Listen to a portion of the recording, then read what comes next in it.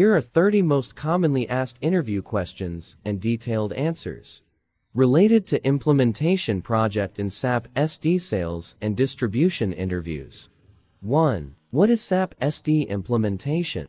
Answer. SAP SD implementation refers to the process of setting up and configuring the SAP SD module to meet the specific business requirements of an organization.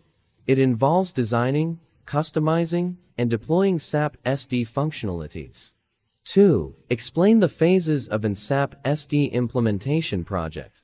Answer. SAP SD implementation typically involves phases such as project preparation, business blueprint, realization, final preparation, and go live, and in support. Each phase has specific tasks and deliverables. 3. What is the purpose of the project preparation phase in SAP SD implementation? Answer. The project preparation phase involves defining the project scope, objectives, and team structure. It includes activities like project planning, risk assessment, and resource allocation. 4. How is the business blueprint phase conducted in SAP SD implementation? Answer.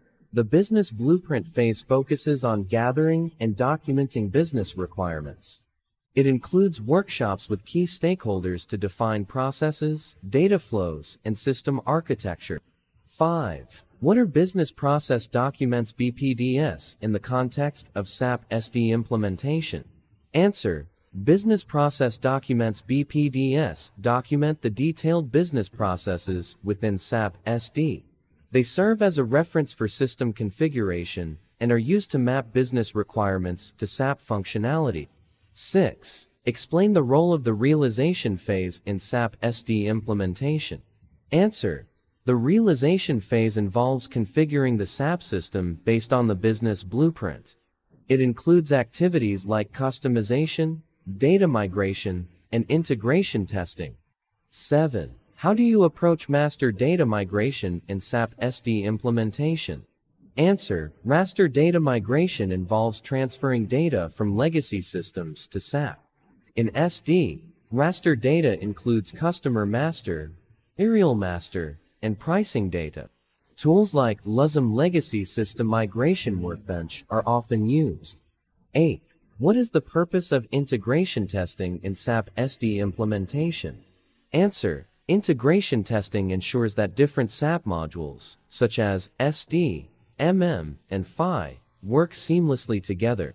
It involves testing end-to-end business processes to validate data flow and system interactions. 9. Explain the final preparation phase in SAP SD implementation. Answer. The final preparation phase involves conducting user acceptance testing, UAT, training end users, and preparing for the system cutover. It aims to ensure that the SAP system is ready for production use. 10. How do you handle customization requests during the realization phase? Answer. Customization requests involve changes to the standard SAP configuration. They are typically managed through the SAP Transport Management System (TMS) to move changes from the development environment to production. 11. What is the significance of SAP Solution Manager in SD implementation projects? Answer. SAP Solution Manager is used for project documentation, managing system landscapes, and supporting key project activities such as testing and monitoring. It provides tools for project management and application lifecycle management. 12. Explain the role of the go live and in support phase in SAP SD implementation. Answer. The go live and in support phase marks the transition to the live production environment. It involves the actual system cutover, monitoring system performance, and providing post-go live support to address any issues. 13. How do you handle user training in SAP SD implementation? Answer. User training in SAP SD involves preparing training materials, conducting training sessions, and providing hands-on exercises. Training should cover key SD processes such as order to cash and pricing. 14. What are the key challenges faced during SAP SD implementation projects? Answer. Challenges may include resistance to change, data quality issues during migration, alignment of business processes with SAP best practices, and managing project timelines and budgets. 15. Explain the role of the data migration team in SAP SD implementation. Answer.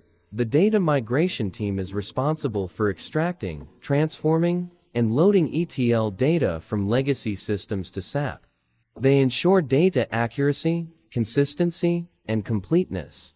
16. How do you ensure data quality during master data migration in SAP SD? Answer. Data quality is ensured through data cleansing, validation checks, and reconciliation between legacy and SAP systems. A thorough data audit is performed before and after migration.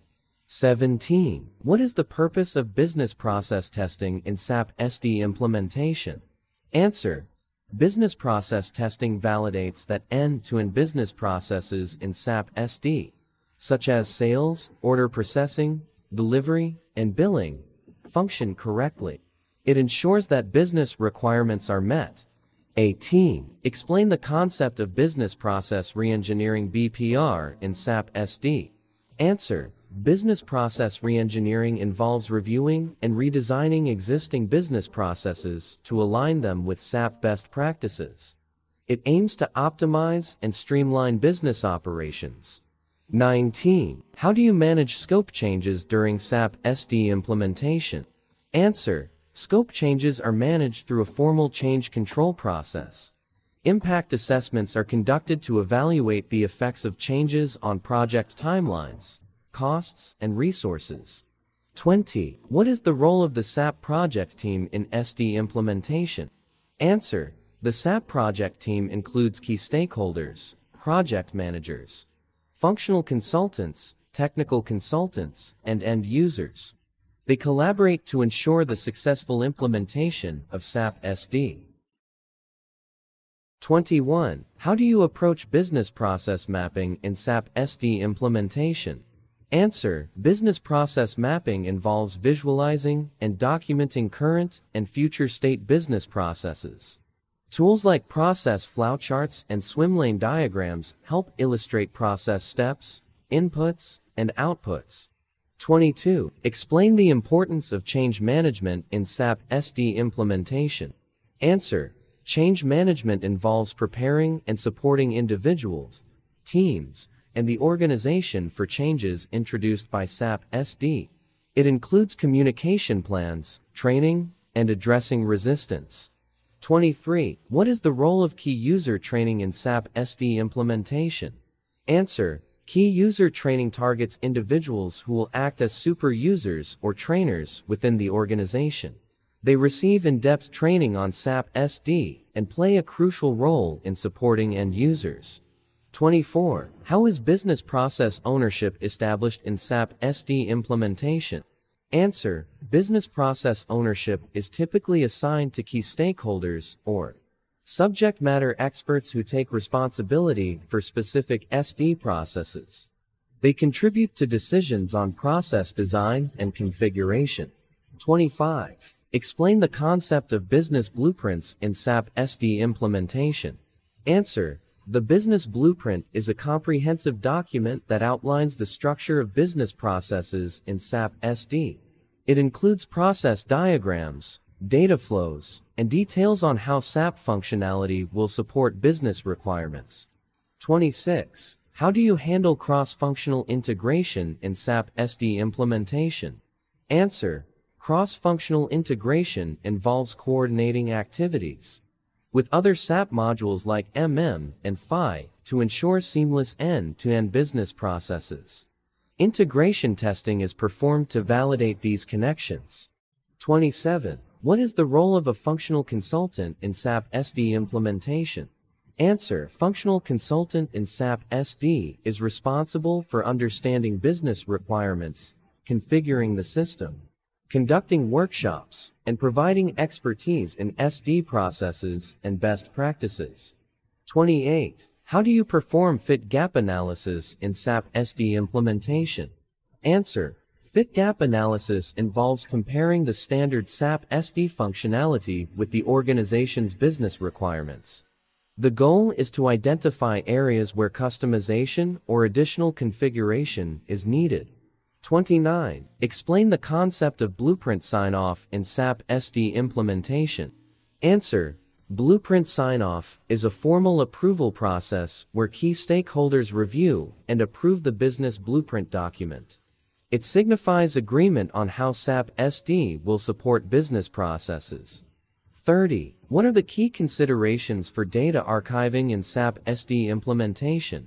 Answer. Data archiving in SAP SD involves removing or archiving obsolete or redundant data to improve system performance.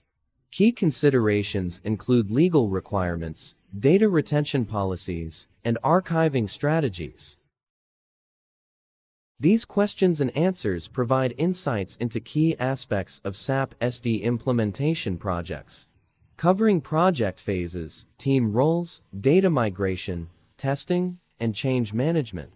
Interviewers may tailor questions based on specific project requirements or the candidate's experience level. For more exciting tips, tricks, and more importantly, for valuable insights of interviews, please share, like, and subscribe to my channel. It has a lot of valuable information about various insights of interviews.